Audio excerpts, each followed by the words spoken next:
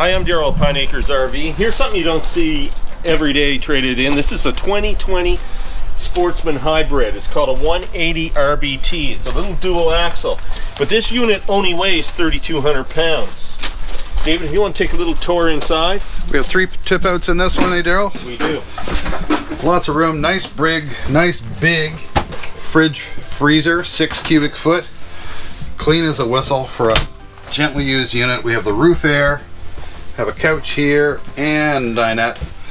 You can see all the tent ends are buttoned up right now. We just came through 3 or 4 days of rain, so counter space. Large bathroom in it. Yeah, not bad at all. Great size. Great size. Good step up from a tent trailer.